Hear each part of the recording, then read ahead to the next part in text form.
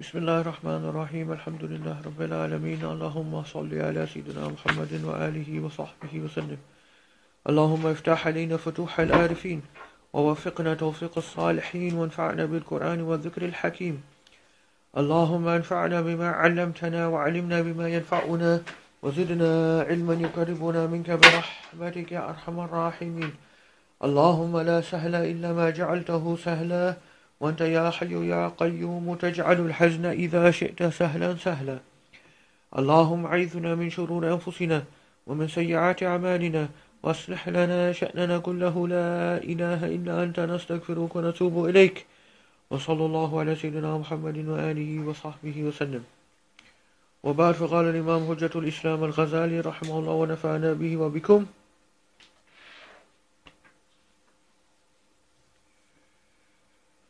So, talking about the five or the different members of the body that we must be guarding against. We covered the eye, the ear, and now we're going to go on to the tongue. Yeah? And the reason why I put the slide was because, inshallah, we'll also look at Surah al-Hujurat, which is very much linked to these, the diseases of the tongue. So, as we study this, we'll also look at that surah, inshallah ta'ala. So, Imam al-Ghazali, rahimahullah, he says, ثُمَّ عَلَيْكَ بِحَفْظِ اللِّسَانِ وَضَبْطِهِ وَقَيْدِهِ. Oh, did we already start this or? Yeah. Okay, whereabouts did we get down to? Okay, so just the introduction bit. وَنَذْكُرُ خَمْسَةَ أُصُولٍ. So he says, we'll mention 5 principles to do with the guarding of the tongue. أحدها ما روى أبو سعيد الخدري رضي عنه أن ابن آدم إذا أصبح بكرت الأعضاء كلها إلى اللسان وقلنا ننشدك الله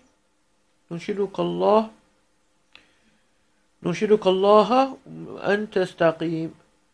So it's narrated in one narration that the son of Adam, when he wakes up, all of the limbs, all of the members of the body, they turn to the tongue and they say to the tongue, we implore you in the name of Allah subhanahu wa ta'ala that you remain straight or you remain upright, to the tongue. فإنك إن استقمت استقمنا وإن أعوججنا. Because if you are straight, then we are straight. And if you are crooked, then we become crooked. So once again, seeing the central role of the tongue. قلت والمعنى فيه والله أعلم أن النطق اللسان يؤثر في أعضاء اللسان بالتوفيق والخذلان. So he says the meaning is, Allah knows best, that the speech of the tongue has an impact upon all of the other members of the human being. Whether it will be to lead it to tawfiq, or whether it will be to lead it to error and misguidance. يؤكد هذا المعنى ما روي عن مالك بن دينار أنه قال إذا رأيت قساوة في قلبك ووهنا في بدنك وحرمانا في رزقك فاعلم أنك قد تكلمت فيما لا يعنيك.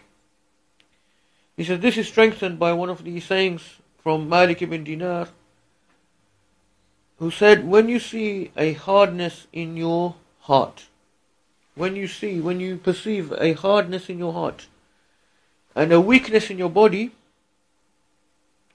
and that your rizq has become cut off, then know that you have said something that does not concern you, or you have spoken of matters that do not concern you.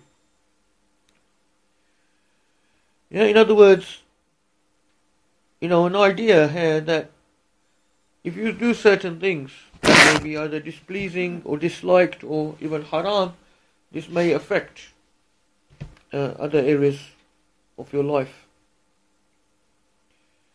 One of them,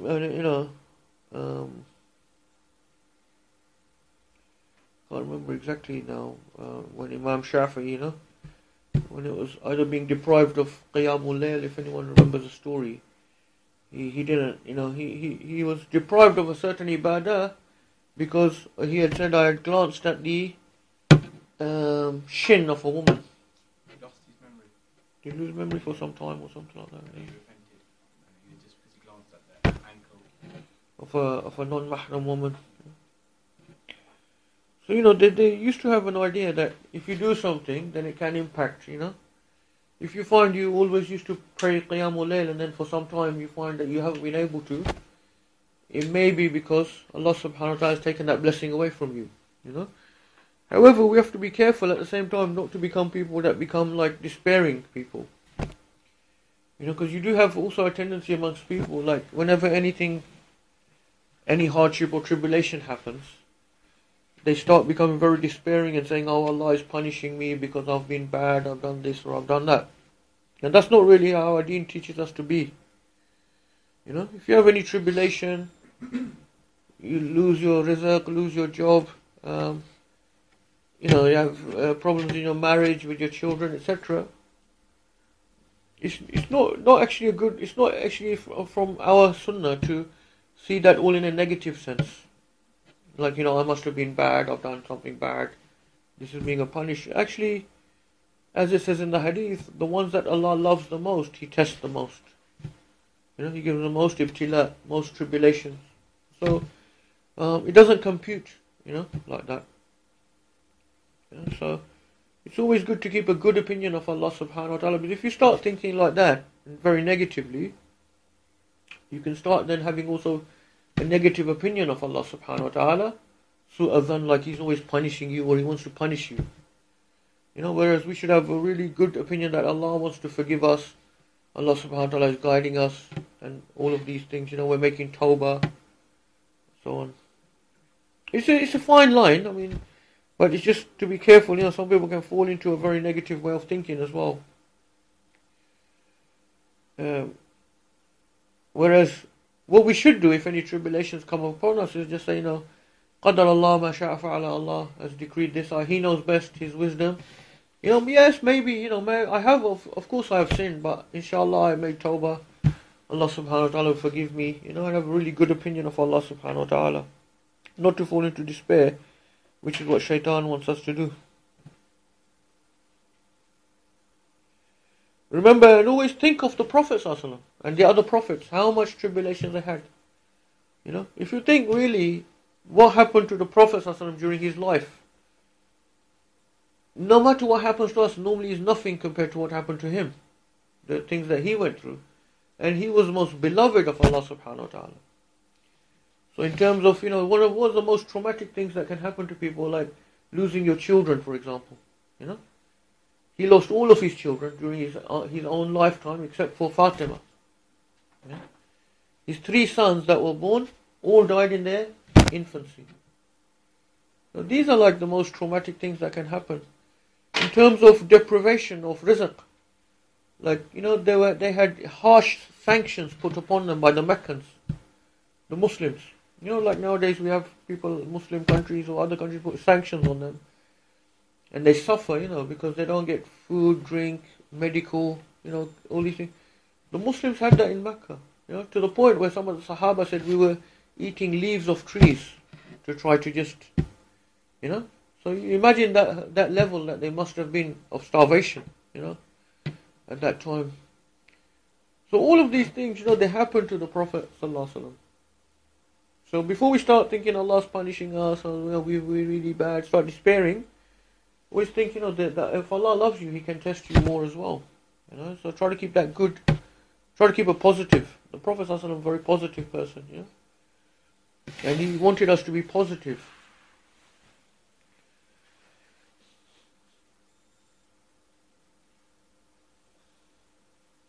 And even for those people who give da'wah and give khutbahs and things like that, they have to be careful always to give a positive feeling to the Muslims, Tabshir. We have to give good news to the believers, and a warning to the disbelievers. Give good news to the believers. Don't make them feel despairing or depressed.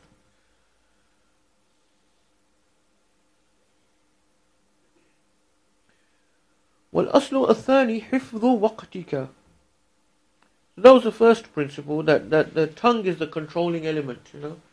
I don't know if he mentions obviously the famous hadith where the Prophet ﷺ said, رَأْسُ الْأَمْرِ الْإِسْلَامِ وَعُمُودُهُ الصَّلَاةِ وَذِرْوَةُ سَنَامِهِ الْجِهَادِ. The main affair is Islam, and the pillar of it is the prayer. That's the thing that holds your Islam up. Without the prayer, there's no structure, there's no Islam without the 5 daily prayers. وَذِرْوَةُ سَنَامِهِ الْجِهَادِ. The highest peak of it is jihad. In other words, struggling and striving in the path of Allah subhanahu wa ta'ala with all of your resources. That's the highest peak where, the people of the highest iman, they struggle to achieve to that level. So we start with the salah and then we end with the jihad fi sabilillah. There's nothing higher than the highest peak. ذِرْوَةُ سَنَامِهِ الْجِهَادِ fi sabilillah. So, but then he took hold of his tongue. And he said, وَمِلَاكُ ذَلِكَ, he said, he restrained this. He said to them, do you know what is the controller, the milak of all of these things? The controller of all of these things, all of these 3 things. And he took hold of his tongue and he said, كُفْ عَلَيْكَ هَذَا. Restrain this. So the tongue literally is the controller of our whole deen. This is a very, very, very important member of the body that we have to take control of. Because it really can ruin us. It can really ruin us. والأصل الثاني حفظ وقتك فإن أكثر ما يتكلم به الإنسان من غير ذكر الله تعالى فعلى الأكثر فيكون ذنبا يسأل عنه وعلى الأقل يكون لغوا يضيع به الوقت. The second thing he says to the second principle here is to just be careful of your time. Be careful of how you spend your time that you've been allocated. We've all been allocated a certain time in this world. And we can't increase that time and we can't decrease that time. That time is there. Every day that passes, we're going through that time. And then when it comes to an end, we'll finish. There's nothing we can do. This is the time we have been allocated. So the people of Allah subhanahu wa ta'ala say, take care of that time. Think about how you're spending that time. Because you only have one chance to spend that time. There's no way you can rewind. It's funny, when you get kids nowadays that are growing up watching TV and these sort of things, they make funny statements like, I don't know, there was 2 children that were playing the other day in my house, and then he wanted the other one to stop, so I said pause. Or something like that. They just used to pressing pause and everything, So he says, be very careful in guarding your tongue. Because most of what we say, when we are not mentioning Allah subhanahu wa ta'ala, in other words, if we speak and we're not mentioning Allah subhanahu wa ta'ala, we're not remembering Allah subhanahu wa ta'ala, he says, usually that thing will be something sinful. Whether minor or major sin, it will be something sinful that will be asked about on Yawm al-Qiyamah. And sometimes, even if it doesn't get to the point of being sinful, it will at the very least be something that is just a wasting our time. It's laghu. In Arabic it's called laghu. Laghu just means something empty. Lagha just means to be empty, basically. And it's mentioned in the Quran that in Jannah they don't hear any laghu. وَلَا تَأْثِيمًا. One of the attributes, one of the descriptions of Jannah is that you don't hear laghu and you don't hear ta'thim. You don't hear useless, time-wasting things.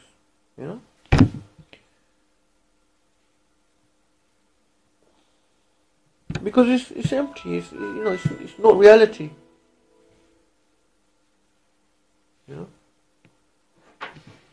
Computer has got mind of its own. they're developing consciousness as we speak. Alright. This is ominous, when they start doing things themselves.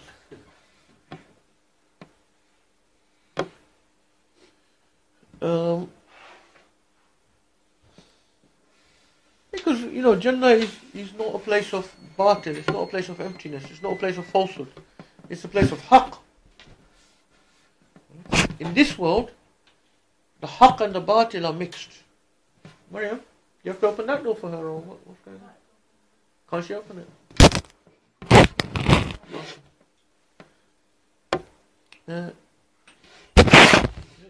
In this world, al-haqq wal-batil are mixed. There's truth and there's falsehood, which will lead to an interesting state of affairs. You've got the worst of people and the best of people mixed. In the next world, it's completely separated. Al-haqq wal-batil. In reality, there is no such thing as batil. In reality, but batil by its nature just means something that has no reality. You see what I mean? That's why it's contradistinction to haqq. Haqq is actually truth. It's real. In Arabic, the word for truth and reality are the same. Al-haqq wal-haqiqa. So batil is just something that has no reality. If I speak a lie, if I said to you I went to the moon yesterday, there's absolutely no reality. It's empty. It's batil. There's no worth to it.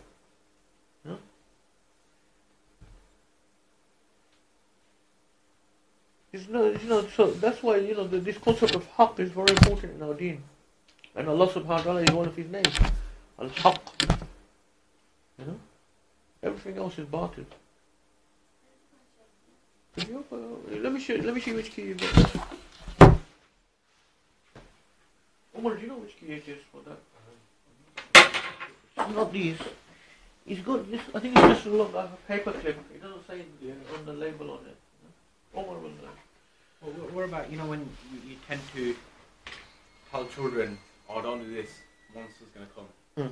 Is that sinful?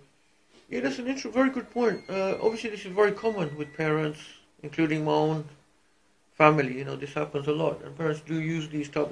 In England, they call them white lies or something. For kids. I personally am quite against it.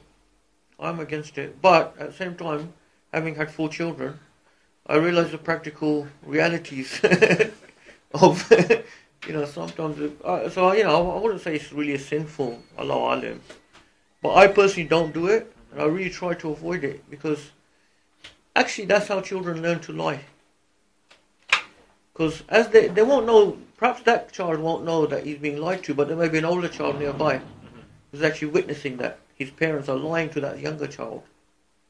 It's not like a sin or a major sin or anything like that, but the child is learning how to trick and how to mislead and how to lie. So I personally I don't think it's a good way to do things. But I know in practical real life it can be almost impossible to raise children without having to resort to that sometimes, when they're having like severe tantrums, or they're just really insisting on doing something, and things like that. So obviously it's very common. Sometimes you feel they just trust in you. You're always straight with them. You do this, and there's no issue. If you start promising things, you don't do it. Because there's something there, and they find it's not. It's like for example, the kid's insisting he wants to go to his cousin's house or something. The mother might say no, they have to go to school now or something, or they're busy, which they're not. And that's very common. But I still wouldn't even do that. But because you might think the kid will never find out, but my experience is they do find out at some stage or another. Or there may be other kids that are older that know that you're doing that, and so then they will realise, that they're lying. So, but it may, like I said, it may be unavoidable, really, in some situations. So try to avoid it, but it's not sinful. I personally don't think it's sinful. I can't see that it's sinful. I don't think it would come under the category of lying, if you see what I mean. But I think it may be, just maybe if at all avoidable, try to think of other ways to handle the situation.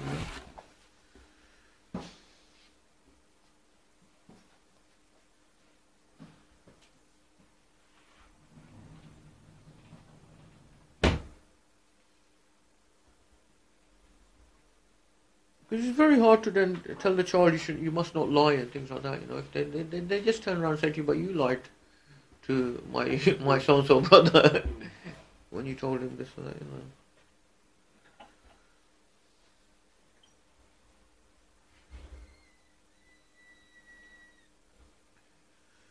Allah alim. I mean, I've never thought of it as sinful, but I'm not sure really, to be honest. I mean, maybe ask some other people what they think as well.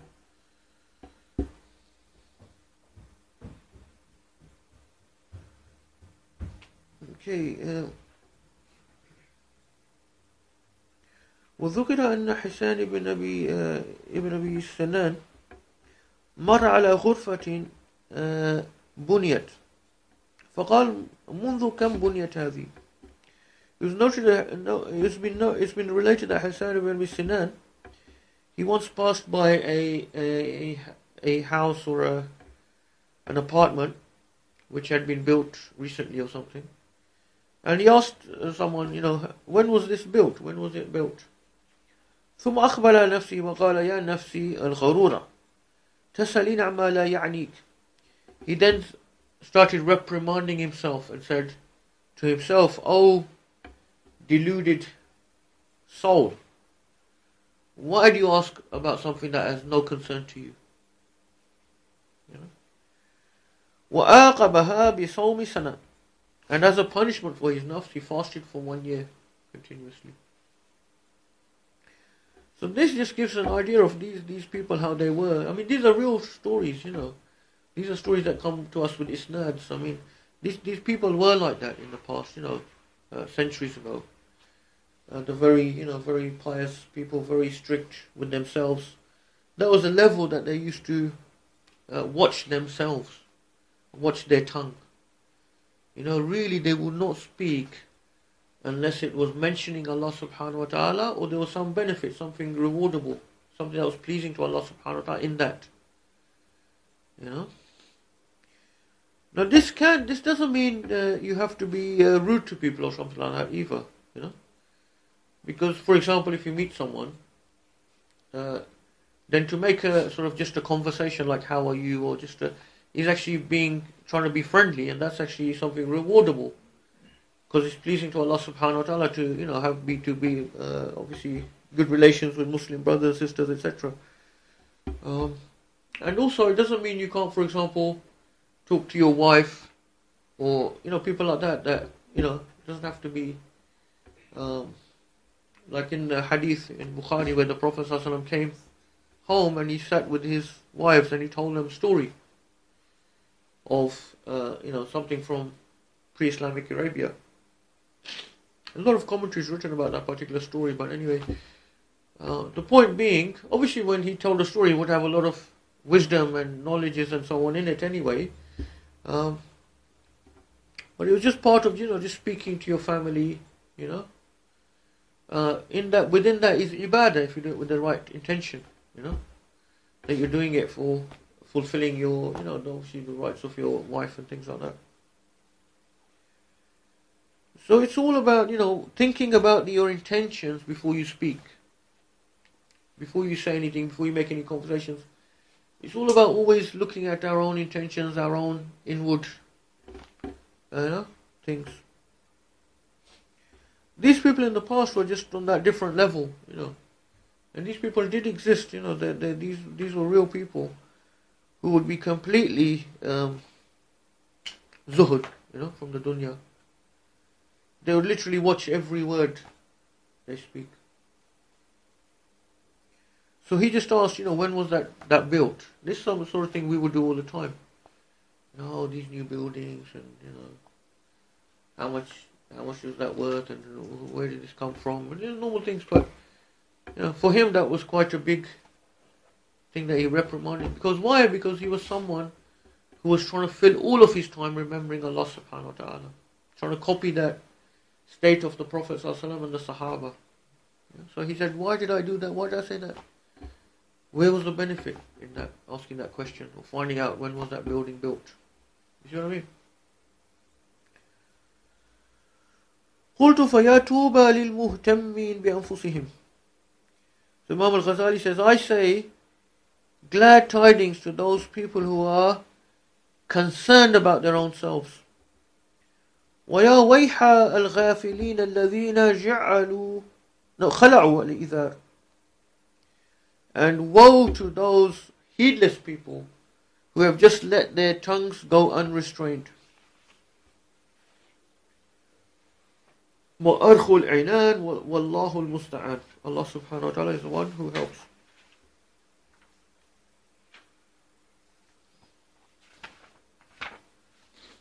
وَلَقَدْ صَدَقَ الْقَائِلُ وَأَحْسَنَ بِقَوْلِهِ. So then he mentions 3 lines of poetry. واغتنم رقعتين في ظلمة الليل إذا كنت خاليا مستريحا وإذا ما هممت باللغو في الباطل فاجعل مكانه تسبيحا فلزوم السكوت خير من النطق وإن كنت في الكلام فصيحا. Yeah?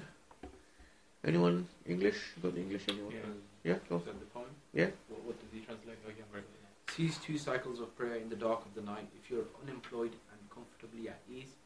And if you're not involved in useless chatter, perform it in its stead a glorification. Tasbih of Allah. The need for silence is better than speaking, even if you are very eloquent in speech. Yeah, so nice few lines of poetry, just reiterating what's been already said. والأصل الثالث حفظ الأعمال الصالحة. The third principle is guarding our right actions. فإن من لم يصن لسانه وأكثر الكلام يقع لا محالة في غيبة الناس.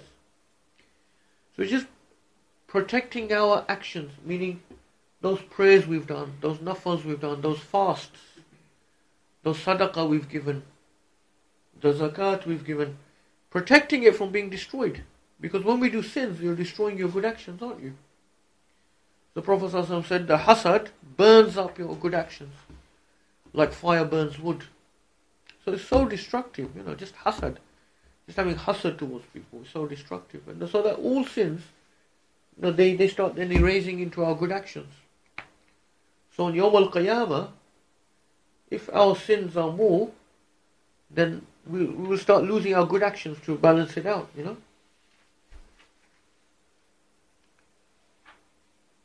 So he said, someone who doesn't guard his tongue carefully and speaks very excessively, he will always fall into doing some sort of ghibah, some sort of backbiting. كما قيل من كثر لغته كثر سقطه. As it is said in the saying, whoever is excessive in his clamour, in his noisiness, in his talking and so on, he will be excessive in his loss, meaning loss of good actions.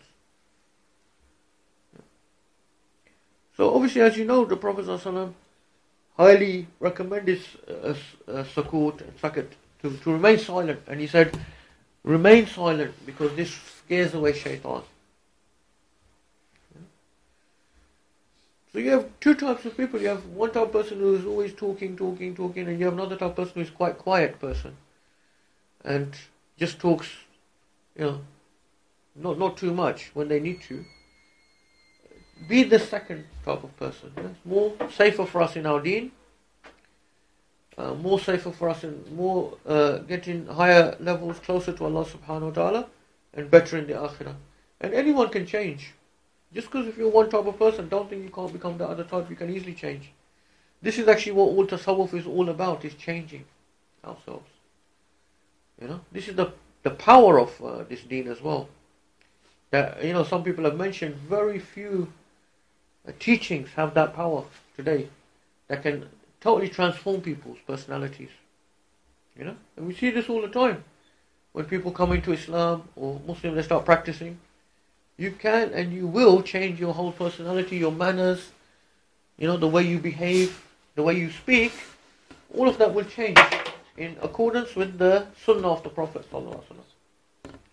So that was the sunnah of the Prophet ﷺ. He wasn't someone who was talking excessively and things like that. He was someone who was a serious and silent person, but would talk, obviously, And they said, when he used to remain silent, he would sit with his Sahaba and sometimes he would be silent and they would talk amongst themselves. But when he spoke, they would be totally attentive to him and sit so still listening to what he was saying as if birds could perch on their heads. How still they were like statues when he spoke. But then often he would sit and just listen to what they were saying and they would just be talking about their own things.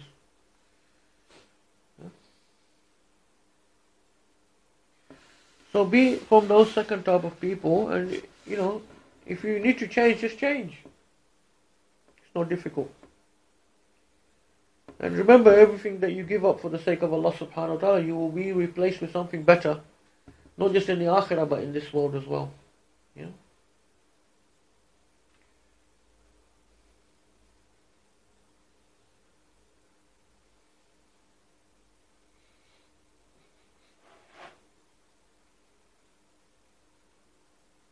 والغيبة هي الصاعقة المهلكة للطاعات على ما قيل.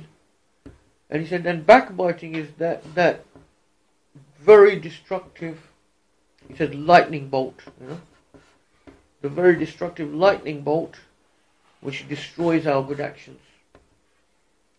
As it has been said, إن مثل من يغتاب الناس إن مثل من يغتاب الناس مثل من نصب من جيقا فهو يرمي به حسناته شرقا وغربا يمينا وشمالا. The similitude or the metaphor of the one who backbites people is like the one who has set up a catapult and he is firing his good actions away to the right and the left, all his good actions. That's how destructive it is upon our good actions. As you know, the Prophet ﷺ mentioned about, he was asked about the lady who fasts every day and she prays every night, but her neighbors are not safe from her tongue, and he said, Hiya finnar, she's in the fire. You see what I mean? This is where, these are all coming from those bases of our revelation, She was fasting every day, praying every night. But she was backbiting her neighbors, slandering them, backbiting them. She's in the fire. Her actions are just being thrown away. Those good actions, all those good actions. It's very important, It's very important how we deal with our human beings that we live with. As I say, حقوق العباد, the rights of people are more important for us to be careful of. Much more important. Because Allah subhanahu wa ta'ala doesn't need our ibadat. Allah subhanahu wa ta'ala doesn't need, we can't harm Him in any way, but we can harm other people. We can't harm Allah subhanahu wa ta'ala. Even if you didn't pray for your whole life, you didn't fast any Ramadan, you're not going to harm Allah subhanahu wa ta'ala. You're not going to decrease from His sovereignty or His kingdom. You can't harm Him, but you can harm our fellow neighbors, Muslims, non-Muslims, human beings. We can do major damage to them. As they say, the wound of the tongue is greater than the wound of the hand. Much greater. You hit someone, it might hurt them, they'll get over it, within probably a couple of minutes. If you hit someone with your tongue, it's something very destructive that could wound them for years. Could wound them for years.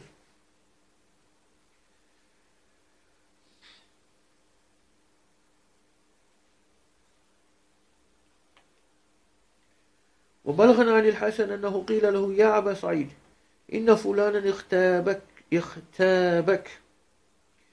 It was said to Al-Hasan al-Basri rahimahullah, the leading, by most people consider him to be the leading scholar of the Tabi'een, this generation after Sahaba, Al-Hasan al-Basri. It was said to him, "Oh Abu Sa'id, so and so has backbited you. So and so has backbited you." فبعث إليه بطبق فيه رطب. What Hasan al-Basri did, he sent to that person a tray of fresh ripe dates. وقال بلغني أنك أهديت إلي حسناتك. And he said with the message that I have heard that you have gifted me some of your good actions. فَأَحْبَبْتُ أَنْ أُكَافِئَكَ, and I wanted to return the favor. It's like the other story that Shaykh Hamza mentioned about the man. Someone came to him and said, oh, you know, so-and-so is saying this about you and that about you. And he said to the man, couldn't Shaitan find anyone else to bring this news to me? Yeah? Because that is in itself is namima. Bringing that news about people is namima. You know, we'll talk about later. Namima doesn't mean you're lying. I mean, namima just means you're simply taking news from one place to another with the sort of intention of fasad. You're disrupting people, you know. But often, you know, you may be making out that you're doing it for a good reason or good intention. Yeah. So you go to someone and say, oh, you know, those so-and-so, they were talking about you, they're saying this about you, you don't realize they don't like you, or they say these things about you behind your back. But you're the one who's namam in that case. You're the one who's actually taking this story from one place to the next.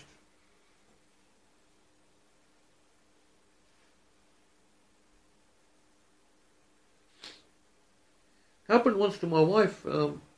Someone she knew that was working in a place where she was working, a relative of hers, came to her and said, you know, in the workplace there was so-and-so, a couple of people, they're saying these things, you know, they said this about you and everything. And my wife was telling me that those people are saying this about her, you know, and how angry she is about it, and that so-and-so told her this. And I said to her, don't you realize that the person who told you this has actually done a worse sin than those two people in the first place? You know, because the person who's come and told you this, you think that's your friend who's helping you, but actually that's namima. That is namima. You know?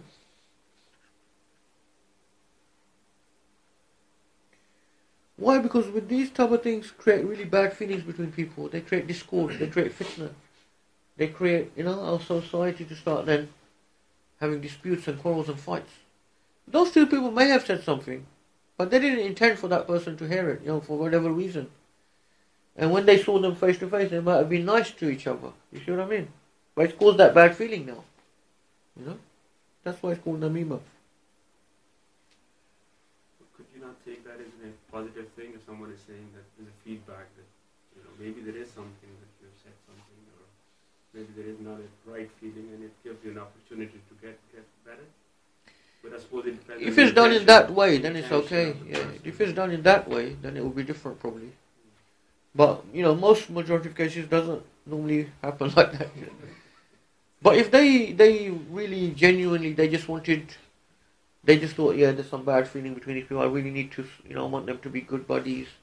I want us all to be good buddies. Yeah, maybe that could be different, but that's not normally the case, you know. Like making up between people is so important in the deen, you know. That is one of the few occasions when you're allowed to lie. You know. So you see why namima is so bad, because it's doing the opposite. Instead of making up between people, you're actually disrupting. You know. Our deen has got these built-in things that really enhance society, make society strong. Yeah. Make the social order strong. The Muslim social order strong. All these things are built into our deen. It starts with the nuclear family, so the extreme importance of obeying parents. You know, that's one of the biggest major sins is rebelliousness to parents. You know, being disrespectful to parents, or huquq al-walidain. That's one of the greatest kaba'ir. Why? Because that's the core family. And then one of the greatest obligations after that is to your blood relatives. You know, severing ties of blood relatives is one of the major sins. So you see how, you know, that the social structure is strengthened. There's nothing in Islam which tells you have to obey your parents. I don't agree with that. Everything in Islam tells you have to obey your parents. No, not obedience. You have to be good to them. But obedience is conditional. Obedience is conditional only that they don't ask you to disobey Allah subhanahu wa ta'ala. Yeah. I think I know what he's maybe alluding to. Things like where parents start dictating everything. Yeah. in the person's life, even though they're adults, but they want to dictate everything, you know. I think probably he's talking about that level, you know. That's a bit different as well.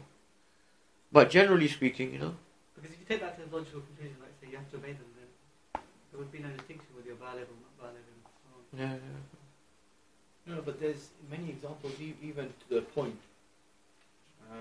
Probably not appropriate here for one of the examples, but where not only in the hadith obeying the mother 3 times, and then the father was on the 4th time, and then that was a sohbah, isn't it? Not obeying, but sohbah, companionship.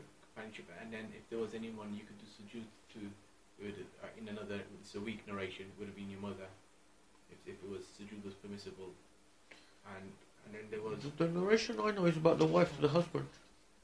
I don't know if that's a different narration you're talking about.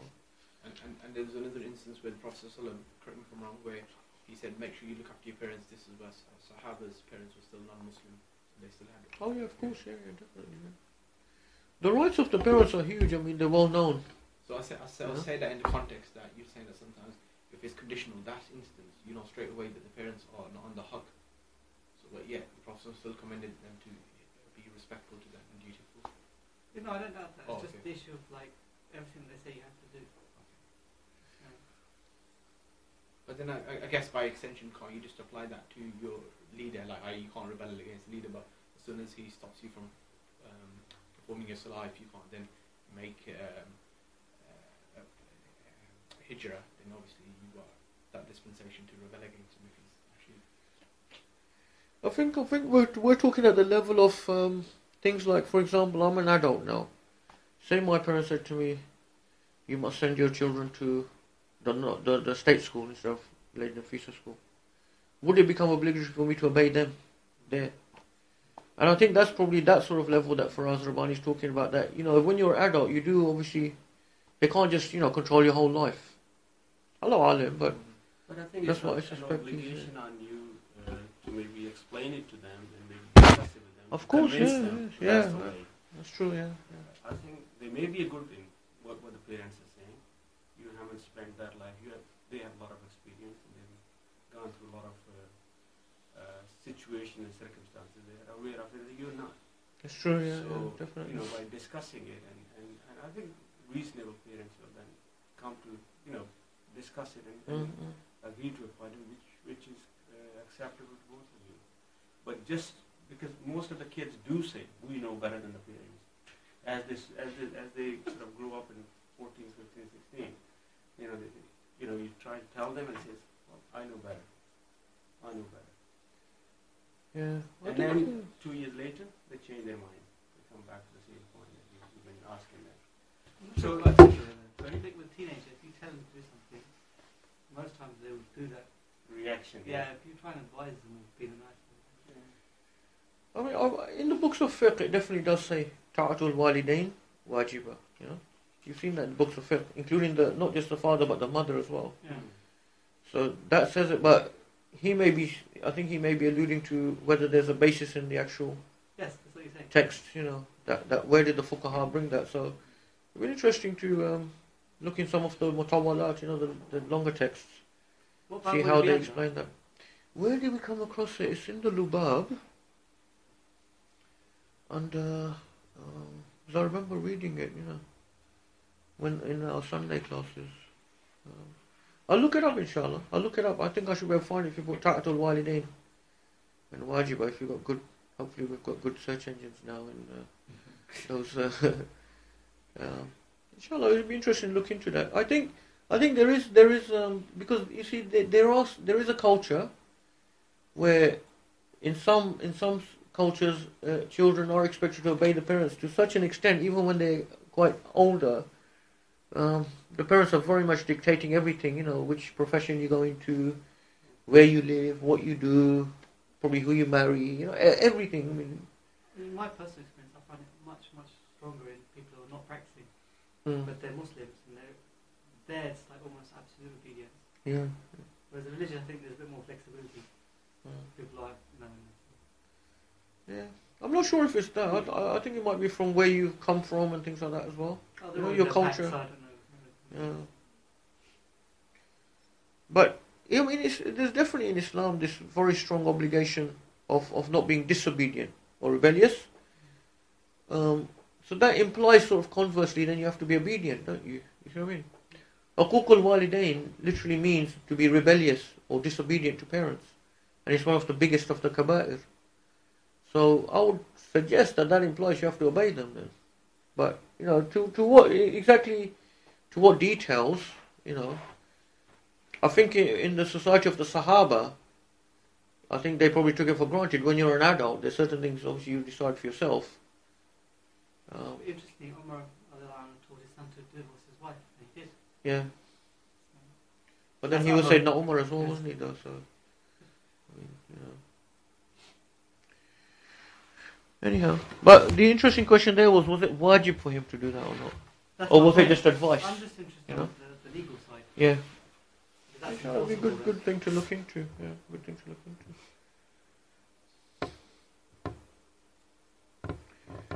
But yeah, so anyway, the point is that these things are built into our deen, obedience to parents, not severing ties of blood relations is the next level, So we have to keep our extended family structures intact. Very strong obligation in Islam to do that. And then it goes to the rights of neighbours. You see, all these things are there to make the social order robust. So these come into that, namima, ghiba, these are things that start disrupting. You see what I mean?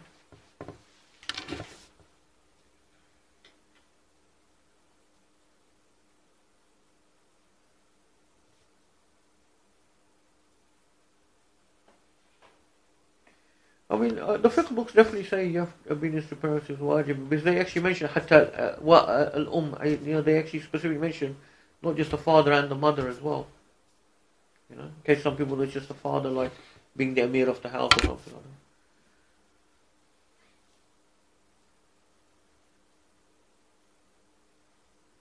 Or maybe they assume there it means below bulugh when they say that. Allahu alam.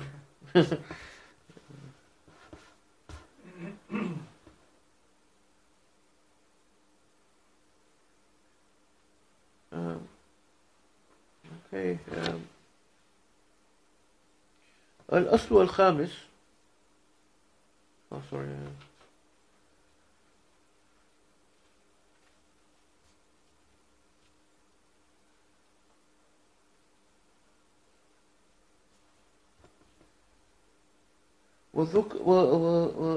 وذكرت الغيبة عند Ibn al-Mubarak. Backbiting was mentioned in the presence of Ibn al-Mubarak, rahimahullah, one of the great muhaddith of the early Salaf. فقال لو كنت مغتابا لأغتبت أمي فإنها أحق بحسناتي. Made a strange statement saying, if I was someone who backbited, I would backbite my mother. And why? Because she's the one who most deserves my good actions. You see what I mean? وذكر أنه فات حاتم الأصم ليلة القيام فعيرته زوجته. Once it happened that Hatim al-Asam, one of the great zuhad of the early period, one day he did not wake up for Qiyamul Layl, and his wife had a sort of go at him. His wife had a go at him, sort of putting him down and everything. Oh, you're supposed to be a big wali, look at you didn't even wake up. فقال إن أقواما صلوا بالليل البارحة فلما أصبحوا نالوا مني فتكون صلاتهم يوم القيامة في ميزاني. When he woke up, he said, in the presence of his wife, he said, last night some people, they prayed during the night, but then they we could say, then they sort of, then they had a go at me or something like that. So their prayer on the Day of Judgment will be in my scale. In other words, he was just teaching his wife, look, you've done a good thing, you prayed at night, but then by doing that thing, you've now given me your hasanat probably. So it's just a diplomatic way of having got his wife. Very diplomatic. He didn't mention her directly, some people, Intent. There's a good lessons to be learnt here for everyone. Yeah. Third person sense. Yeah. He used the word here, slander. In which one? Someone slandered me. Nalu minni. Yeah. والأصل الرابع السلامة من آفات الدنيا. So the fourth principle that we want to save ourselves from the afflictions of the world. By guarding our tongue, we save ourselves from the afflictions of the world. على ما قال سفيان لا تتكلم بلسانك ما تكسر به أسنانك. لا تتكلم بلسانك ما تكسر به أسنانك. Do not speak with your tongue that which will break your teeth. How do they translate it? That particular saying? The fourth principle. Do not utter with your tongue what will cause your teeth to break. So Yeah. exactly the same. This one says on hearing them, people may break your Oh, teeth. May break your teeth. yeah, that's another. That could mean that as well. Yeah. I mean, the way I read it was more like that translation, which was you saying words that are so destructive. Like, so metaphorically, you could break your teeth with them, you know. But it could be if someone heard it, they could come and break your teeth as well. Metaphorically like that. Probably, maybe it is that. Allah Alim. Who translated your one? I think it's translated to Urdu. Oh, right. Your one is Muhta Holland. He's normally quite good. So Allah Alim. وقال آخر لا تبسطن لسانك فيفسد عليك شأنك. Another person said, do not extend your tongue so much that it destroys your reputation or destroys your whole affair. وأنشدوا احفظ لسانك لا تقول فتبتلى إن البلاء موكل بالمنطق. Anyone translate that? Anyone got that one? Safeguard your tongue and do not speak, for you will be afflicted.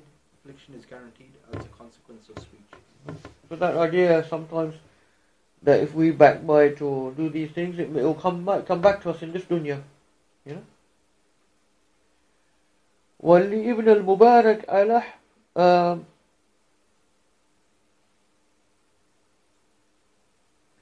ألا احفظ لسانك إن اللسان سريع إلى المرء في قتله وإن اللسان دليل الفؤاد يدل الرجال على عقله.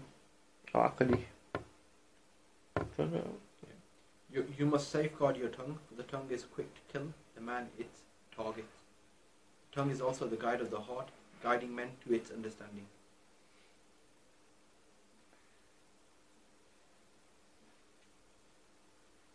Yeah. So also the second part of it is talking about that the tongue is the dalil of your heart. So what utters on our tongue is manifesting what's in our hearts. You see what I mean? When you see people who talk foul, destructive, backbiting, lying all the time, this is reflecting what's in their hearts. You know, if you see people that talk good, they remember Allah subhanahu wa ta'ala when they speak, they don't descend into, you know, foulness and cursing, you know, these type of things, insulting. Then it reflects what's in their hearts, the purity of their hearts. It's sarcasm. I mean, that's one thing, being sarcastic. Mm-hmm. You know, it's not good to be excessively so.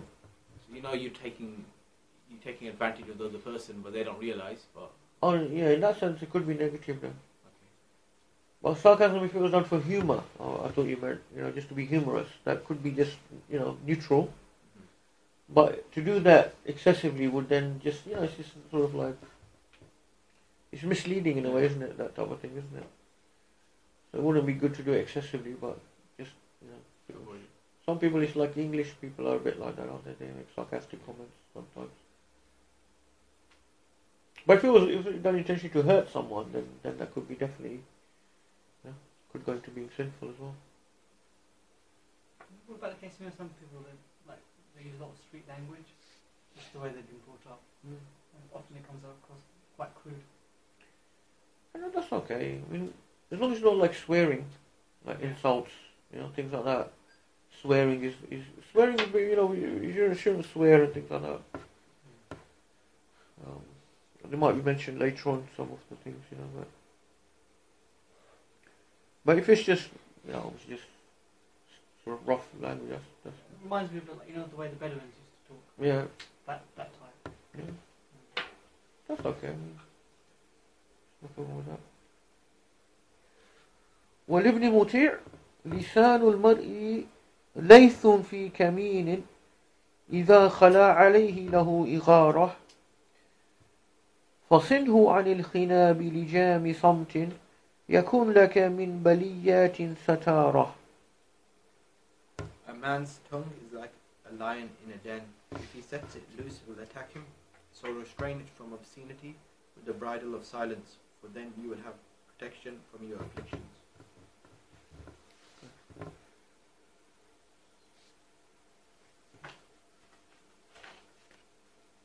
وفي المثل السائر رب كلمة تقول لصاحبها دعني.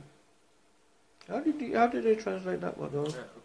According to the popular refrain, many a word says to its owner, leave me, we shall ask Allah for assistance through His mercy. Oh, I haven't got that last bit, that's probably why. Yeah. So that was a popular, that was a saying of the Arabs. رب كلمة تقول لصاحبها دعني. It's as if the words that you're about to utter are saying to you, don't do this, because they're so bad, Just checking the time. 12. I was wondering if should we go to Hujurat, so we finish this and then do Hujurat next week, maybe have a look at sort of Hujurat, that might be better. We'll carry on with this, I guess. Yeah, finish the fifth. الأصل الخامس ذكر آفات الآخرة وعاقباتها وأذكر فيه نكتة واحدة. This is the fifth principle with regard to restraining the tongue, is to remember always the tribulations of the next life and the ending that we're going to have. This is one of the most powerful ways to start restraining our tongues and going into obedience of Allah subhanahu wa ta'ala, is to always remember where we're going to end up. Like the Prophet said, أكثروا ذكركم حادم اللذات. Remember very much the destroyer of pleasures, so death. So remember it very much. In other words, that should be one of our dhikr, reflecting, thinking about it. And if that is done at the same time with a type of struggle of ibadat and purifying ourselves, Allah subhanahu wa ta'ala will then guide you and give you the openings of that, remembrance of death.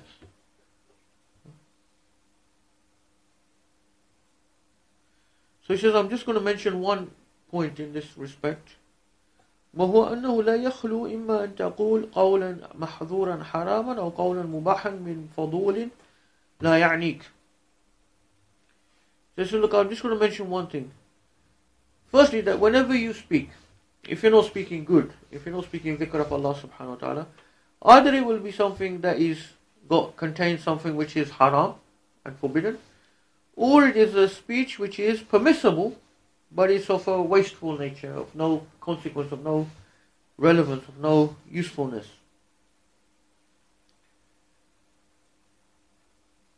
An example of that would be, who won the match yesterday? Oh yeah, Liverpool won 4-0. Okay, it's something of no use, no consequence, not something haram, but it's of no use, no consequence, unless you're actually in that, you work in that industry or something. That might be different because it's part of your work. But apart from that, then please don't think that I'm in any way claiming to be on this level of never mentioning anything like this.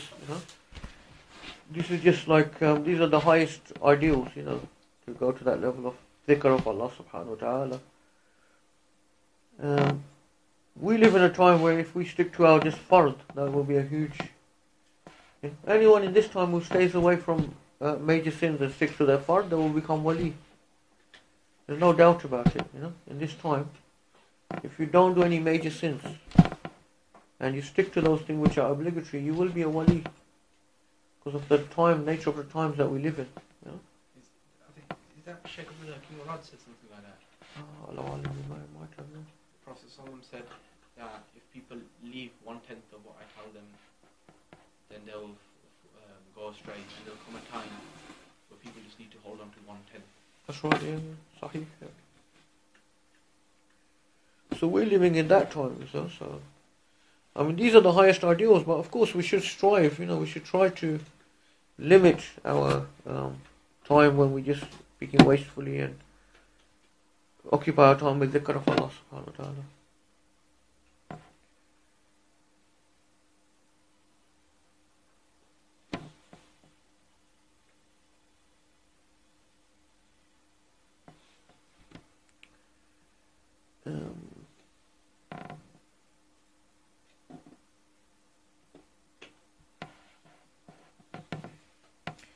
This is the tragedy of the age we live in. You see people who are involved in spiritual movements, tariqah movements, etc., who are spending time doing nafal practices like zikrs and wirds and all of these things, but also at the same time doing things which are haram, major sins. Like backbiting or harming people and all of these things. There's no point in that at all. There's no point in that at all. It's not going to help in any way.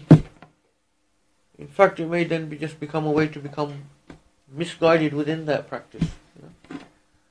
The first steps we need to take are to stop from these things, major sins. Do things which are fard upon us first. Not to say people shouldn't do those things as well, but it's when you start doing those things, but then don't have a concern about those other more important things. That's the problem. I'm not trying to say you must stop all that first and then start doing those nafals. No.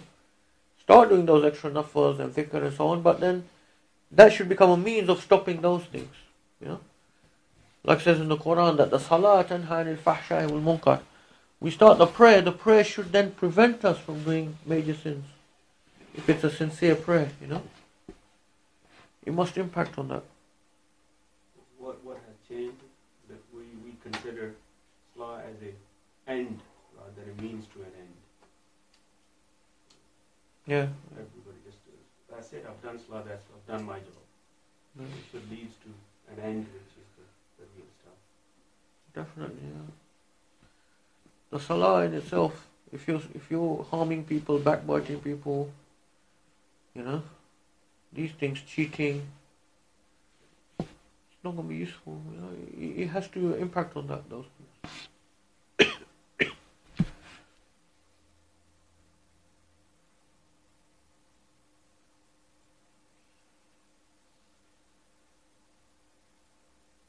I mentioned several times that the hadith where Ibn Abbas radiallahu anhu, he was seen one day breaking his i'tikaf and leaving the masjid when he was in i'tikaf. And his companion asked him, what's going on? And he said, I heard there's my Muslim brother who needs some help with some debts or something like that, financial difficulties. So I'm going to help him. Then he mentioned what the Prophet ﷺ told him. I can't remember the exact words of it now. But that was much more rewardable to go and help a Muslim in need than to stay in the masjid day and night doing i'tikaf. These are the type of things we have to reorientate ourselves. The deen, for a lot of people, the tragedy is the deen has just become like a cultural practice. I'm talking about young people now as well. Young people in these countries, it's just become another type of, way of just certain practices they're doing, But the actual real essence of Islam is not there. The real essence of Islam is the Muslim should not harm those around him. He has to be one who rectifies people around him. And that if he can't rectify, he does not harm those around him. That's what Muslim is. the first surahs that came down in the Quran, they weren't telling people to pay zakat or go for Hajj or Sawm Ramadan. The first surahs were saying, Ta'amul Masakin. لا تحاضون على طعام المسكين. You don't try to help each other to go and feed the poor. وَأَمَّا الْيَتِيمَ فَلَا تَنْهَرْ. The orphans, take care of the orphans. Because in Arab society, because of the tribal society, an orphan who had no parents, father to protect him and give him that thing, often they would be the weakest, and they would be taken advantage of. Their wealth would be just taken off them. So that's what the Quran was. The first surahs that were coming in Makkah were saying these things. I mean, they were giving the core principles of the new deen to the Sahaba. Later on, then Sawm Ramadan, Hajj, all these things came in. So this is where people need to be reorientated.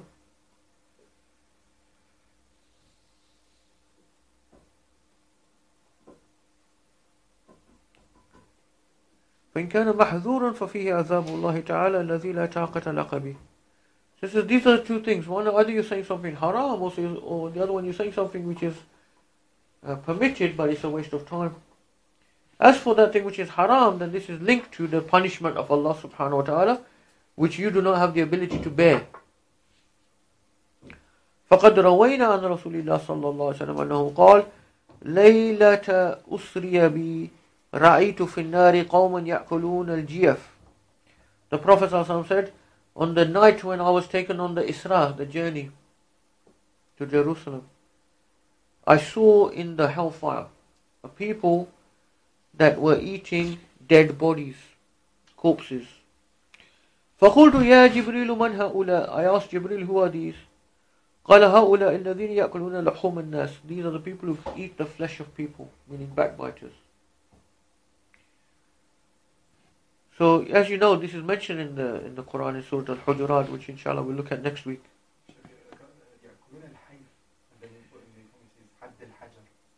I've got GF, which makes more sense. GF, dead bodies.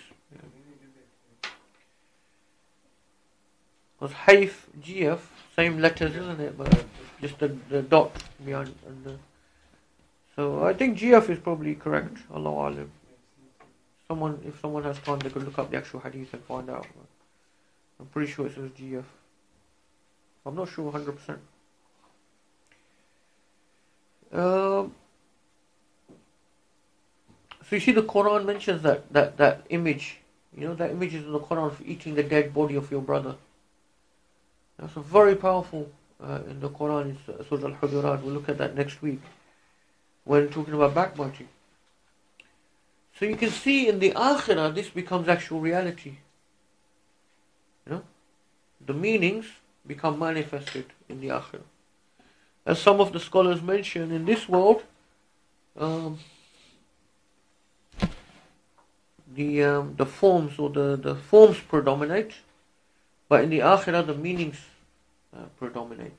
The meanings. So the meanings actually manifest like physical realities. Like for example, in many hadiths it's mentioned these things, like on Yawm al-Qiyamah, those people who were reciters of Baqarah and Ali Imran, meaning either they memorize them or there's different interpretation. Either they memorize them or they used to recite them very regularly. Those surahs will come they will manifest as clouds above them to shade them, from the torturous heat. And things like that, so many hadiths, so these meanings will become manifested.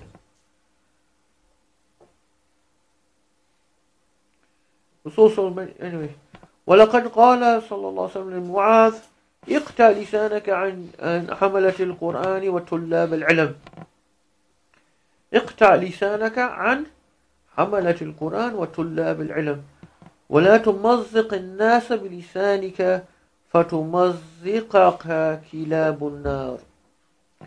It's narrated that the Prophet ﷺ said to Mu'adh ibn Jabal anhu, stop your tongue from the from the people of Quran and the seekers of knowledge. In other words, stop your tongue from harming those people who are hamalat al-Quran, huffaz of Quran, the huffaz of Quran and the tulab al-ilm, meaning the people who seek knowledge, the students of knowledge. And by priority, the actual people of knowledge, the ulama as well.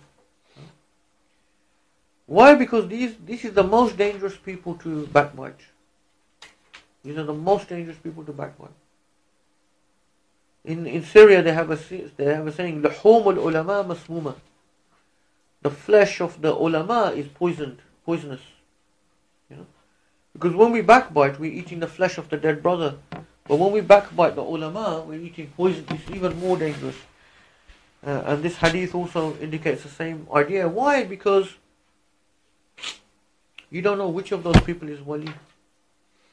Even with any Muslim, you have the same danger. But with these people like Hafiz of Quran, the Alim, the Shaykh, the Tulab al-Ilm, these people are actually people who are in the path of Allah subhanahu wa ta'ala. They're people who are sacrificing their lives, for getting the knowledge of the deen or for memorizing the Quran. They're doing that for the sake of Allah subhanahu wa ta'ala. You're going to be very, very dangerous if you harm these people with your tongue. You're in a very dangerous position. And this is a big, big fitna amongst the Muslims, in our society. In certain circles that you will go to, certain circles you'll sit in, you will find, this obviously amongst practicing people, you'll find a great amount of talking about other shuyukh, other ulama, a great amount of criticism. Now this is extremely dangerous, If it's on the level of criticizing their ideologies or their teachings or their opinions in a sort of an academic or a sort of an academic type of fashion, that's fine.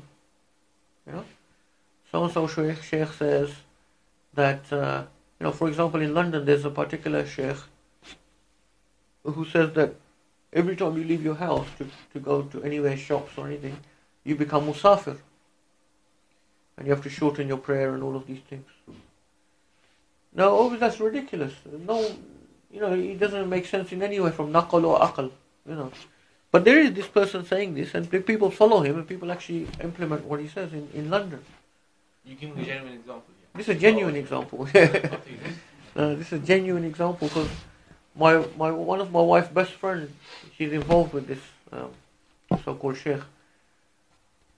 So that's ridiculous. But so if we talk about that, we say, oh no, he says this, but according to the Quran, the Hadith, it doesn't make sense. This is fine. This type of discussions, But there's a fine line between when people start actually criticizing them for the people, it becomes personal, as they say.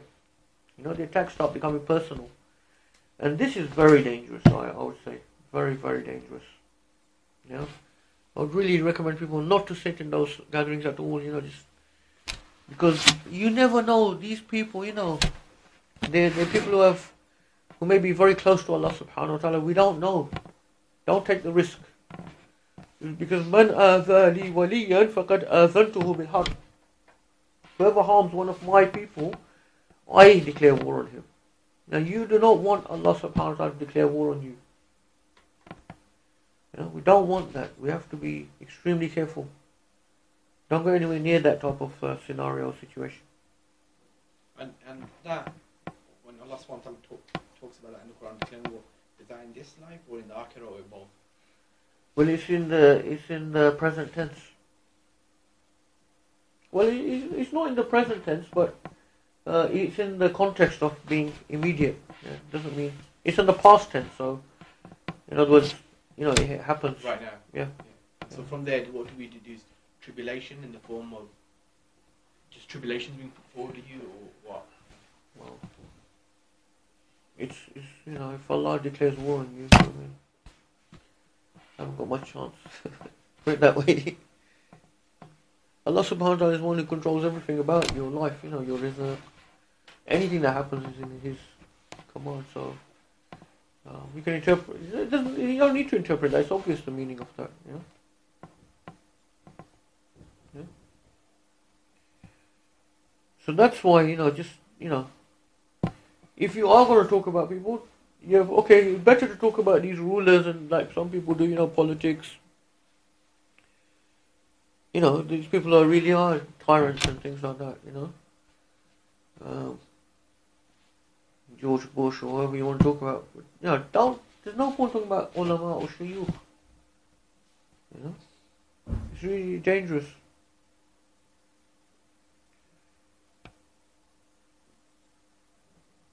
And then the Prophet in the hadith it carries on, and do not tear up people with your tongue.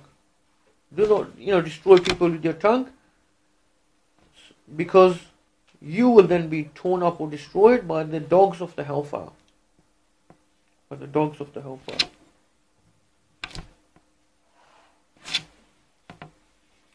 وعن أبي قلابة قال إن في الغيبة جراب القلب من الهدى. خراب القلب إن في الغيبة خراب القلب من الهدى.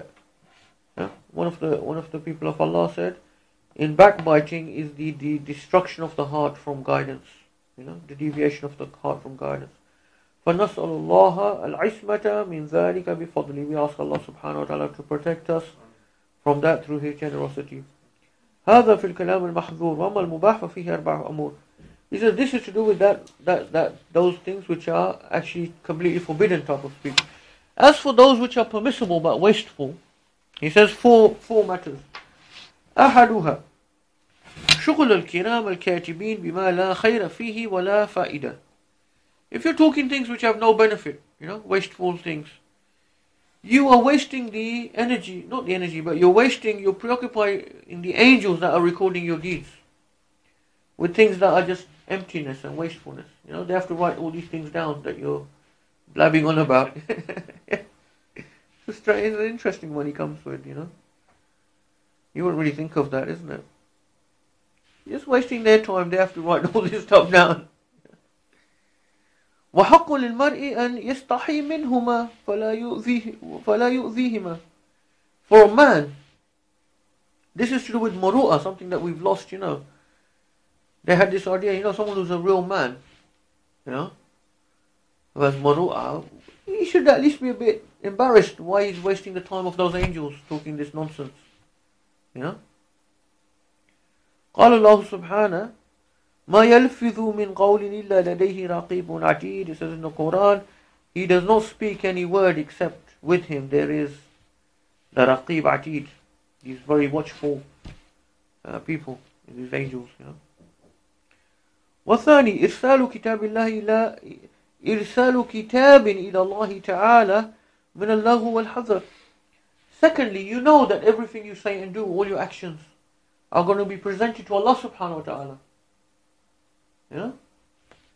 So once again, do you want Allah subhanahu wa ta'ala to be receiving all of this nonsense that you've been doing? فَلْيَحْذُرَ الْعَبْدِ مِنْ ذَلِكَ وَلْيَخْشَ اللَّهَ عَزَّ وَجَلَّ. So you should be even wary of that as well.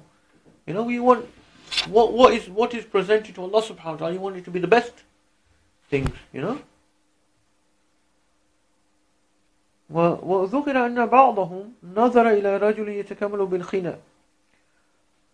It is mentioned that one of the people of Allah subhanahu wa ta'ala said he was listening to someone who was talking obscenities.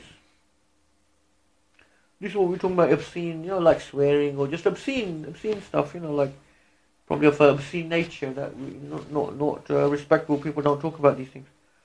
فقال يا هذا إنما تملي كتابا إلى ربك فانظر ما تملي. He said to him, look, what you're doing, you're actually dictating a book that is going to be presented to your Lord. Everything we say is going to be written down and presented to Allah subhanahu wa ta'ala. So be careful what you're dictating. If we try to bear in mind everything we say is like we're actually dictating a book. We'll see that book ourselves as well.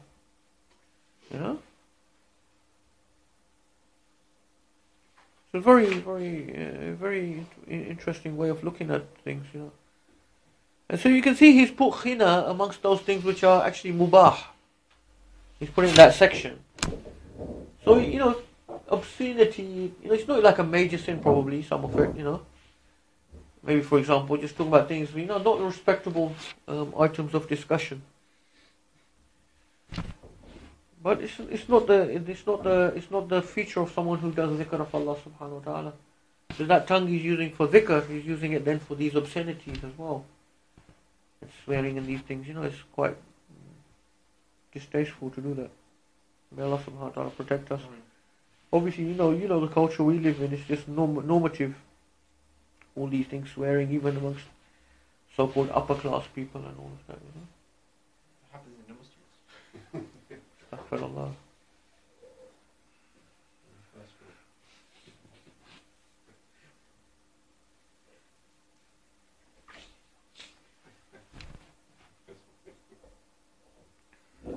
وثالث قراءته بين يدي الملك الجبار يوم القيامة. And thirdly, don't forget you're going to meet this book that you're dictating on the day of judgment in front of Allah subhanahu wa ta'ala. على رؤوس الأشهاد. There will be witnesses present at that time.